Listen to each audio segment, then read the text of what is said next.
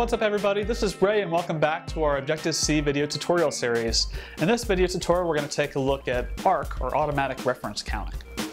Okay, so in the last video you've seen how to do manual memory management and hopefully you've seen what a pain it is.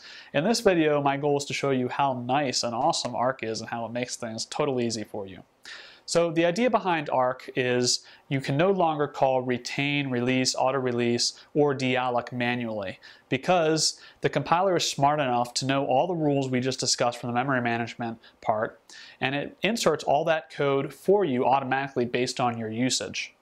So an important thing to note is ARC does not equal garbage collection. It's not like other languages where periodically something's going to be scanning through all your object graph, looking for things that aren't referenced and cleaning them up.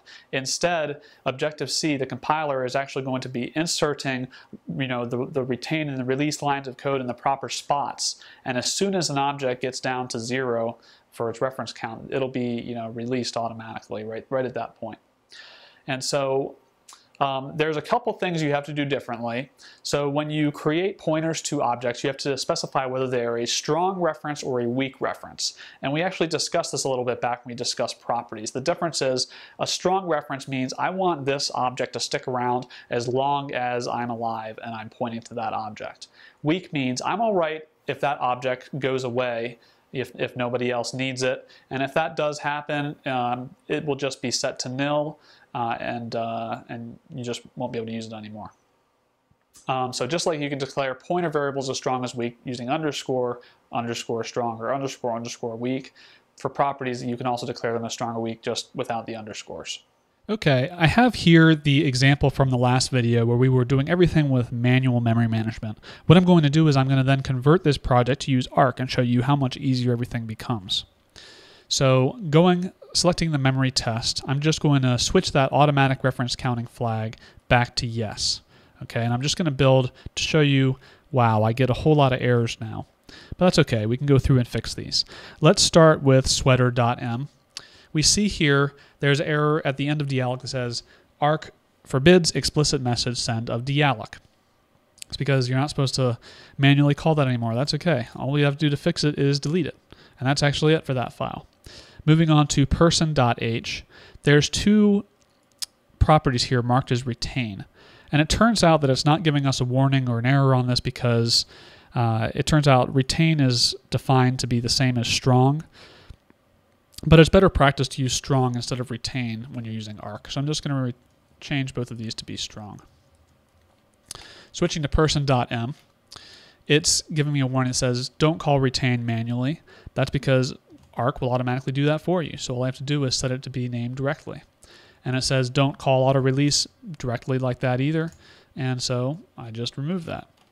And then last but not least in dealloc it says don't call release on things. So go ahead and remove that. Okay, so we're good there. Now let's move on to appdelegate.m. So here it says don't call release. Okay, delete. And those are gone too. And if I run it, we see here that everything is deallocated just as before. But now we're using ARC. Our code is much more simplified and we haven't had to worry about memory management quite so much or have the likelihood to make as many mistakes. Okay, so as you can see, ARC really simplifies things and keeps a lot of common problems, typos, and bugs from even taking place in the first place in your code. So you definitely want to be using it. I do want to show you one common gotcha that you can have with ARC. You might think, well, if I use ARC, I'm never going to have memory leaks again. It's not quite true. There's a common situation where you can have that happen, and it has to do with retained cycles. So say we modify our sweater class to refer to have a pointer back to the person who's wearing the sweater, and say we make both of those references strong references. Well, now we have a problem because the sweater has a strong reference to the person and the person has a strong reference to the sweater. So the retain count on both of those objects is always going to be 1 and they're never going to be cleaned up. So the way you work around this is you have one of the pointers be a weak reference instead and the other is a strong. So because it's a weak reference, it's okay to go away. So if the gray sweater has a weak reference to Vicky, then because it's a weak reference, Vicky can go away, be deallocated, and then when Vicky's deallocated, The sweater will no longer have a reference and they can both be deallocated. Okay, let me show you what that would look like in Objective-C. So going to our sweater class, we'll add another property here.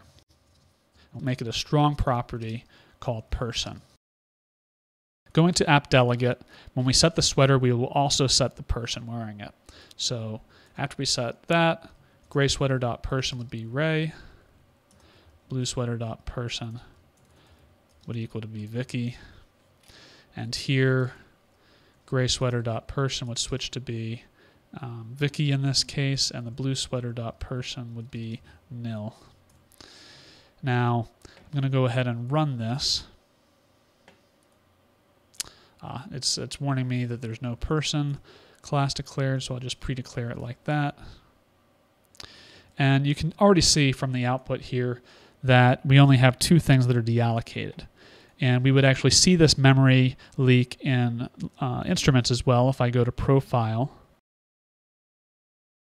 Now we see a person and a sweater have been leaked because they both have strong references to each other. So to fix that, like an example, all I have to do is set this to be a weak reference instead. If I run it now, all four are deallocated, and if I ran instruments, I wouldn't see that leak anymore. All right, that's it for this video tutorial, but as always, we have a challenge for you. This time it's a real simple challenge. I showed you kind of the manual way to upgrade a project from Arc, but I want to show you there's actually a built-in way in Xcode to upgrade a project from non-Arc to Arc.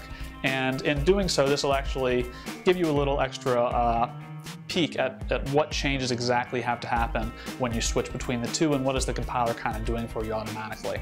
So what I want you to do is open up the challenge from the last video. If you don't have it, we have a starter project for you.